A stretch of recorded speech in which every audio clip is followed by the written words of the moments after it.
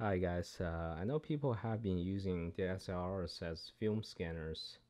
Um, I never got the opportunity to try it, uh, but I finally built my own. Um, it works pretty good. The scans are very good. So I just want to share with you guys, what I have. As you can see in the picture, is it's pretty crude. I have a shoebox. I have a film holder for the uh, medium format or 4x5 film that came with my flatbed scanner made by Canon. Don't remember the model number, but um, so I taped it onto the shoebox. I have some plexiglass uh, with paper on top of it as a light diffuser. I also have the Canon flash with triggers attached to it, and on top is a Canon 6D with um, the 100 micro lens L. Um, also, a couple things I want to add just in case I run out of time at the end.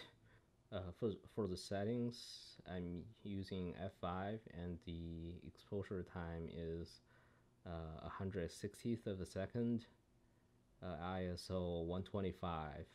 It took a little bit of time to figure out what the correct exposure is. You don't want it to be um, too bright. Well, I also want to mention the flash is full power. So yeah, if you want to try this, you gotta experiment a little. I don't worry about ambient light at all because the flash is way more than ambient light. Um, so let's go right into it. If I open the box, you can see on the lid, I have a piece of paper as a reflector, reflecting the light coming from the flash. And that's the plexiglass with the uh, copy paper taped onto it, and the plexiglass is held by the more tape. Um, as I flip the box, you can see the film holder is also taped, but I use the some gaffer tape, which doesn't leave a residue in case I want to recycle the film holder. To support it, I have a thick book. I will never read. Um, yep, so that's it. That's holding it. And you can see the flashlight next to the box.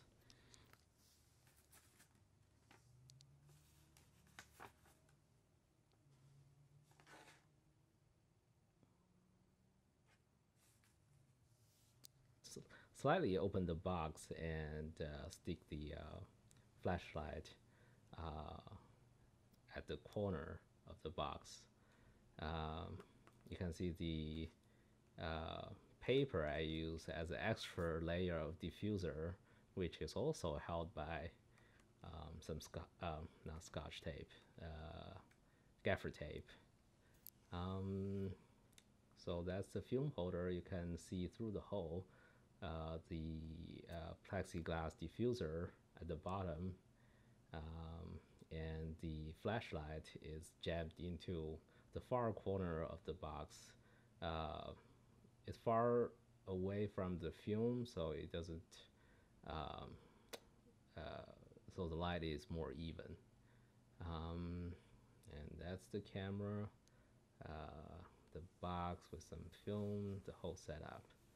So here, turning on the trigger and the flashlight. I'm gonna show you how to scan one roll of 120 film um, in about 2 minutes. Just making some adjustment, making sure the uh, camera is perfectly parallel to the box, and make sure you focus on the film using the um, live view mode. There you go, first shot. I have some clean room towels on each side just to make sure the dust on the carpet doesn't get onto the film.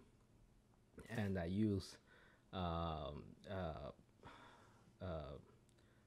some paper towels to wipe the box to get rid of the dust. There's still gonna be dust, but you know, that's life. There's always dust. Um, so the film was shot by shot on a Contax 645 camera. So there are 16 shots. Usually it takes me maybe an hour or so to scan on flatbed scanner. So this is way faster, and you can see it took me about what 2 seconds to focus, and maybe not that short, but it was easier. On flatbed, it depends on the film holder you're using. Sometimes it's impossible to get the focus perfectly right because of the shallow depth of field for the scanner. I don't know the inner working of the optics of flatbed scanners, but apparently um, the uh, the depth of field is very shallow. And there it is. I'm done.